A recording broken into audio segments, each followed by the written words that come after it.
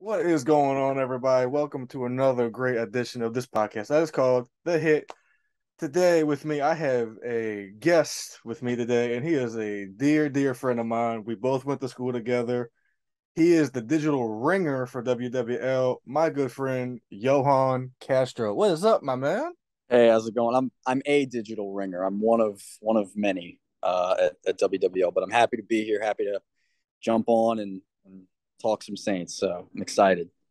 Well, let's dive right into it, you guys. So, last night was the first preseason game, and the first teamers, of course, you didn't see Alvin Kamara or none of them.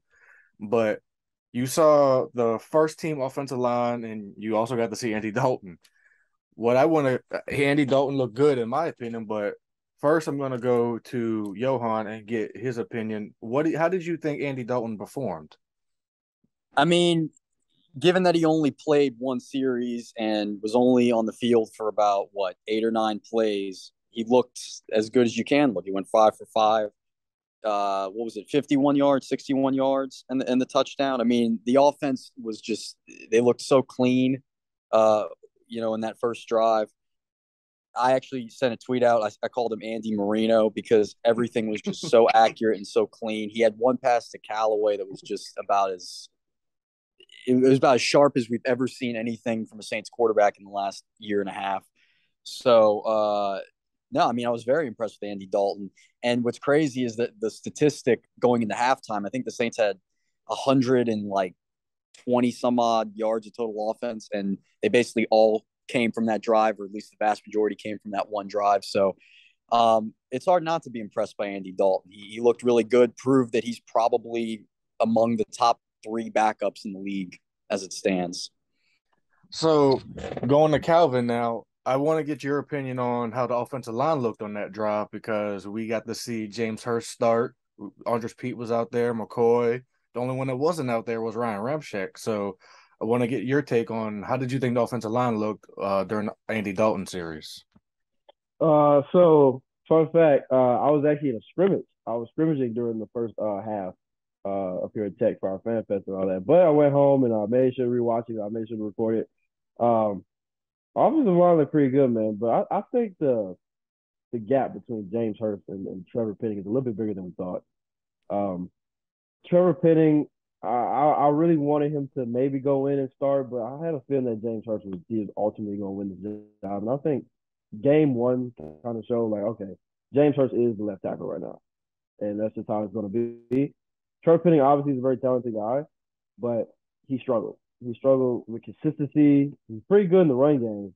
He has great aggressiveness, but as far as the passing game, I mean, the guy looks a little rough right now. I mean, I'm just going to need to see a lot of improvement over these next couple games until for me to comfortably say, okay, I'm cool with him having real game time minutes. Because if James Hurst went down, I honestly can't say that I'm confident in Trevor Penning right now to consistently perform. I'll say he'll probably be on the level of Cesar Ruiz last year. Oof. Just that very inconsistent, but he'll have good plays here, bad plays there. When he's bad type situation. So that's some things I've seen there.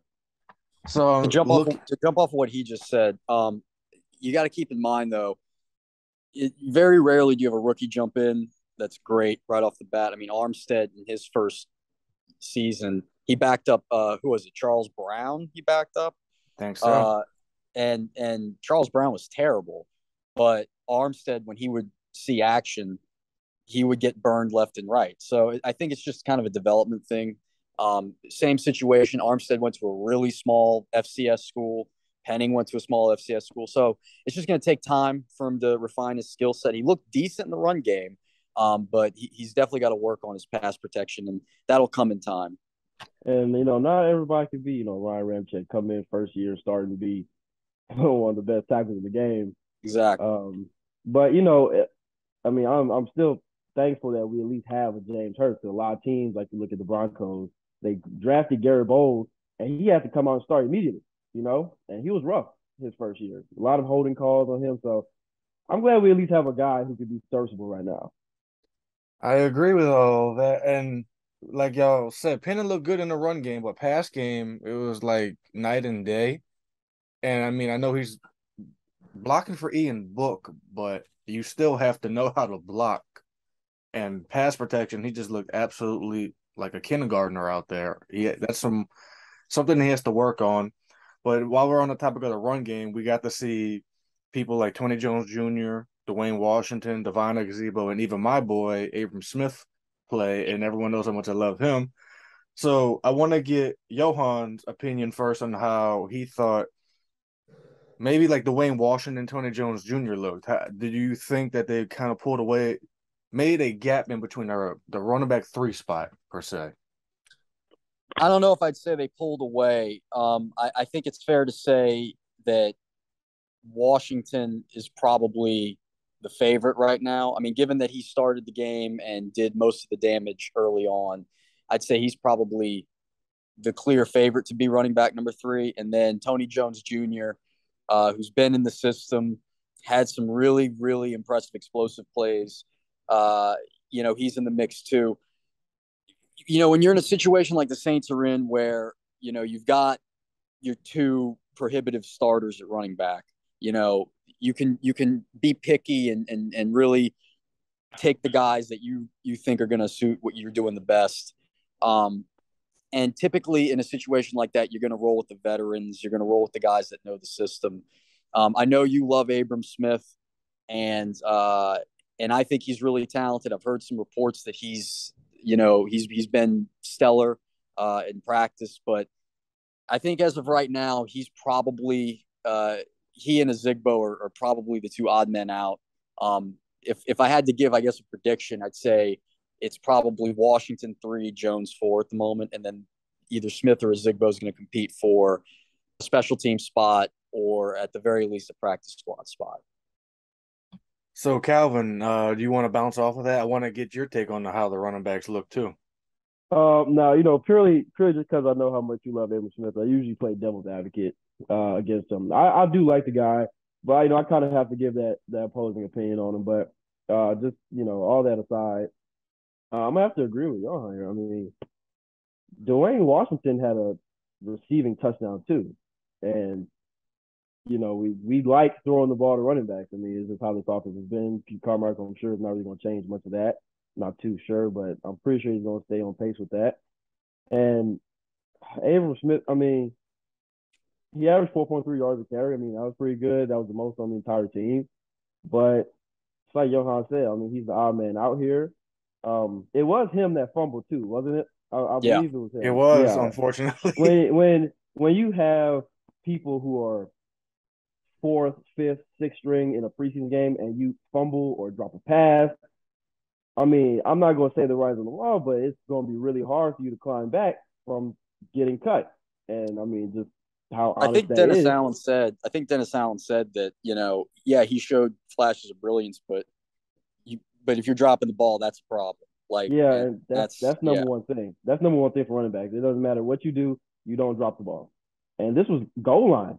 Like you're 2 yards away from scoring and you fumble. I mean, that's a critical error, and critical errors will get you cut, especially when you are fourth, fifth, sixth string.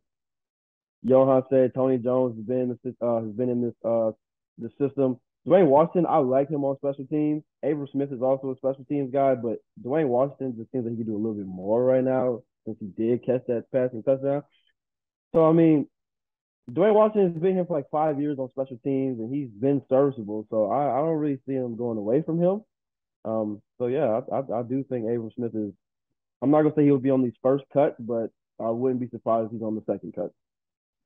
So to kind of piggyback off of that, going back and watching the film, and you and I are both defensive players, so we know how it is when it comes to like we've done punch out drills, and Aaron was in the air for whatever reason on that run, and then that's how the ball got punched out. It's easier than it. Some people might think it's hard to punch a ball out, but if someone's in the air, it is quite easy to do. I mean, I'm sure if you've done it quite a few times, Calvin, I've done it quite a few times, but it can be fixed. Fumbles can be fixed. It's not like he every single run that he had it was a fumble, but it can be fixed. And I think he was the more explosive running back out of all the ones that got to play today. But if I had to guess, I'd say Tony Jones Jr. looked better than Dwayne Washington, and he's had an incredible camp. But want to move down the line to more the receivers. One guy that I'm a huge fan of, and me and Johann actually got to see play in person quite a bit. Even I hate it when we played him, but Calvin, what did you think about Dejon Dixon? Pretty good, man. Uh, Hey, I've never said I didn't like the guy, but I always made it known. Hey, as much as we like him, he does have a very hard, and very high hill to climb. I mean, that wide receiver room is basically locked out from I think like what 1 through 5, basically. I So mean, honestly, in order for him to make the team, he's going to have to make it as a special teamer. mhm. Because I mean, you've got obviously Thomas, Olave, Landry are 1, 2, and 3. Deontay Hardy's going to be a return specialist slash kind of your gadget guy. And then Callaway and Smith are probably, your next guys behind that. So yeah, I mean, he's hoping basically to just kind of make it as a special teamer here to start out. and I would go as far to say that him and Kevin White right now are competing for the special team spot because I believe he had Dixon and White as the two gunners. Um, I think Kevin White missed a couple tackles. I can't quite remember, but they were running gunner.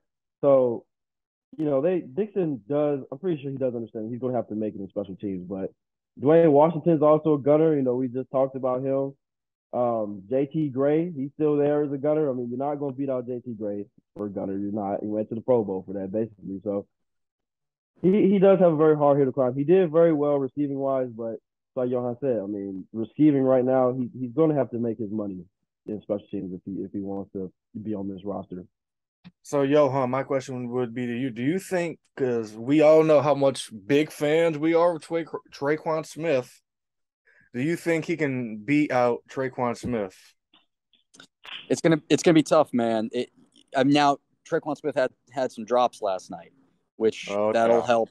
That'll help his case. And Tre'Quan Smith's been inconsistent in his career, but like I said, in regards to the running backs, typically when there's a competition, they're going to favor the veteran if it's close, right? Now, if Tre'Quan Smith continues to have drops and Dejon Dixon, is a little bit more consistent and, shows more potential on special teams, then conceivably, yeah, he can beat out Tre'Quan Smith. But, I think it's going to take something stellar or, it's going to take Tre'Quan Smith making a few errors to really get at least for Dixon to really find a solid spot on the team.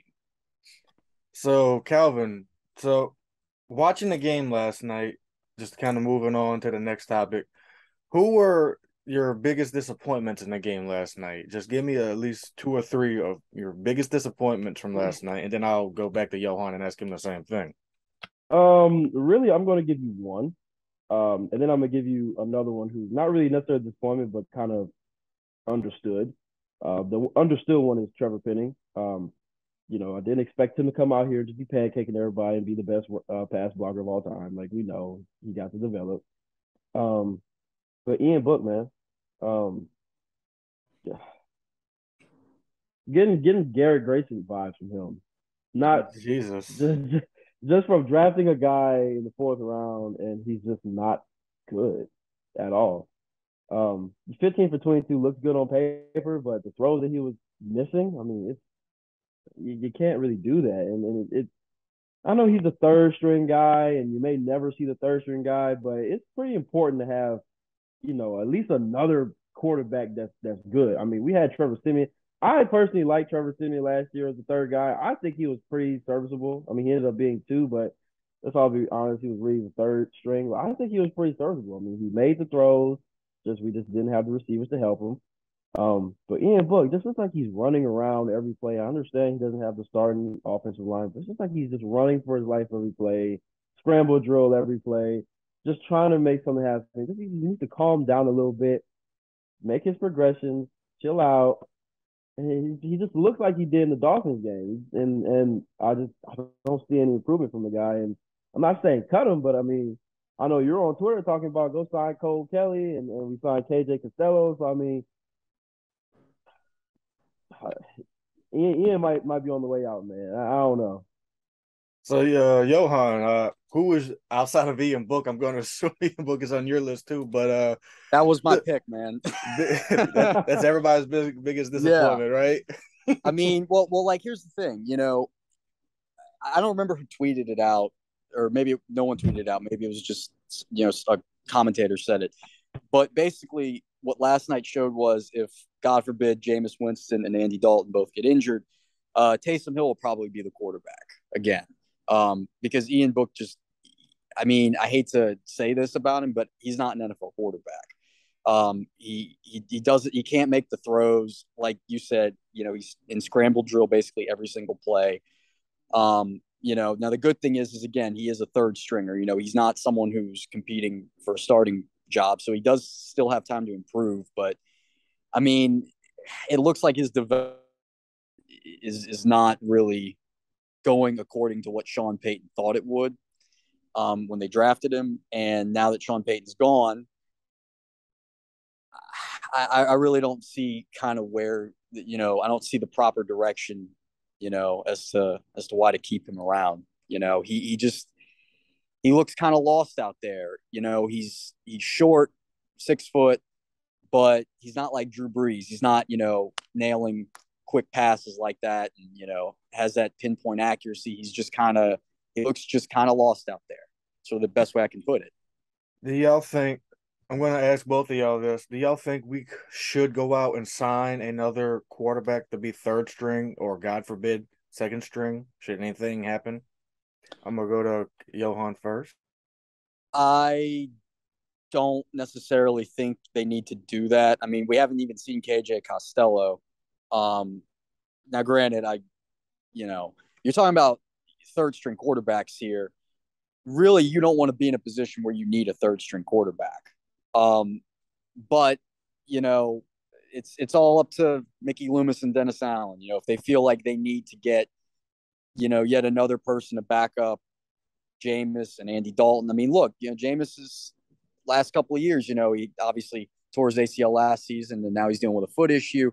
I'm not saying he's injury prone, but he has been injured, right? And Andy Dalton has been in the league a long time, and he's had his injury issues too. So maybe they feel, okay, we need to get another quarterback just to kind of help the room out, make sure that God forbid, worst case scenario, we have somebody. And obviously, if enough guys get hurt, they will do that. But I mean, it's really hard to say whether or not they should or should not get another quarterback. I think it's pretty clear that Jameis and Andy Dalton are 1 and 2, and you just kind of figure everything else out from there. What you think, Calvin? Let me just say, I mean, we got to be a darn good football team if we're sitting here being picky about third string quarterback. But I mean, to be fair, if you look at the Cowboys a couple years ago when Dak went down, Andy Dalton was on the team, he went down. Now you're looking at third string. I believe the Right. third string went down, and now you're on fourth string, and you've seen how terrible it was after he got past Andy Dalton. So it is important. Like I said, it is important to have a good third string quarterback, but I also don't really think that it's something that we need right now. KJ Costello got to see what he can do. Plus, there's a lot of talent out there. There's a lot of talent out there at the quarterback position. I mean, you could really sign a third string quarterback, fourth string quarterback, whatever, mid season if you really wanted to. It's a luxury thing. I don't know why in the preseason, you necessarily need to grab one right now. I mean, if we're being perfectly honest, I'd be shocked if KJ Costello made the team. And given how Ian Book played last night, I think he's probably got one more shot to make the team, because if he doesn't look good moving forward, then he probably won't be in it either. So, yeah, I mean, like you said, if injuries weigh us down, then yeah, I mean, obviously you have to get someone, but I think they're at a pretty good spot at 1 and 2 right now. And hey, it's always I mean, we signed Blake Bortles late in the season last year. Yeah. I mean, I'm perfectly fine, with a Blake Bortles at the third string, fourth string. I mean, the guy went to an AFC Championship game. I mean, I can't argue with that. So yeah, I think we're just cherry picking here. It's like Johann said, it is a luxury, but as far as the quarterbacks go, I mean, I think we're pretty fine right now. If we do go sign someone, I mean, there's plenty of names out there that are talented enough that I think we just put the ball in the right spots and not panic when they're out there. So that's what I got on that. So moving forward, the defense, even the backups, look pretty darn good last night, you guys. And one person I have to highlight is Chase Hansen, getting cut like twice this month alone, and coming back and having pretty darn good game. The defense as a whole and the first teamers and the second teamers look pretty damn good. So I want to get Calvin's opinion. Well, how do you think the defense in your eyes look? Is there a position that needs improvement? Where do they need to improve at in the defense, if at all? Well, see, I was a little concerned about the linebacking core going into this, just because of I feel like us not re-signing Quan was big because I fear that injuries will happen. You know, Demario's not getting any younger. I'm not saying he's gonna get hurt or anything. He's been pretty durable, but we don't know how age will affect you. Um, Pete Werner, he's dealing with a groin injury. I feel like that might just bother him for the entire season because those type of nitpicking injuries, those are the ones that's going to get you and affect your play. Um, but Chase Hansen coming out here and balling out, that gave me a little bit of confidence. Also Demario Jackson's down too. So Chase Hansen coming in and balling out, that's a bill of confidence for me. I'm cool with that. But another guy I need to shout out is Justin Evans. He played solid coverage all game and caught himself a pick. Um, I can't be mad at that, man. I can't be mad at the defense, but I can't really say too much about defense right now because our starting guys, a lot of them didn't play. And that's who we really want to see. We got to get a game where we got at least all of them in the first quarter just so they can get the chemistry down and play with each other. I mean, it's very important to do that.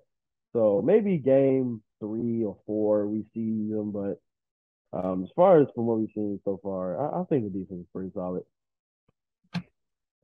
Want to Chase piggyback over that, Hansen, Johan?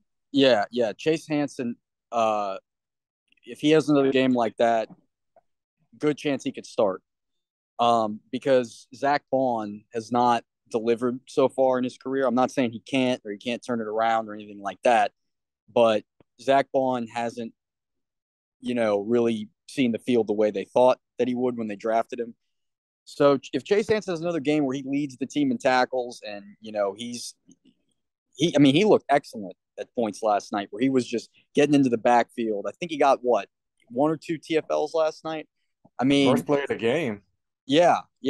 So honestly, if he keeps performing like that in the next 2 preseason games, there's a good chance I could see him starting. And like you said, them not bringing back Quan Alexander, I don't think that was a great idea. Now I understand the rationale behind it. They wanted Pete Werner to kind of, you know, they wanted to make it clear that that's he's starting. It's his position now, but he's dealing with injuries, and he dealt with some last year as well. Linebacker is kind of the one position on the defensive side of the ball that I personally have some concerns about at the moment. But if Chase Hansen plays like that, I think they'll be all right. They can certainly hold it down with Demario Davis, Hansen, and Warner when he gets back. And let's not forget, Eric Wilson didn't look too bad last night either. No, he didn't. Not at all. If it wasn't for Eric Wilson, Chase Hansen wouldn't have caught that interception. So that was pretty good. That's a underrated pickup, in my opinion. So Now moving let now let forward, me now let me just say real quick, with Zach go Bond. ahead. I mean, God, every time I hear his name, I just sit there and be like, man, I really forgot he's on the team. Kind of like Kakaha vibes, someone who should That's be actually a told, perfect but comparison. just isn't. But for me personally, I think we need to move him to DN.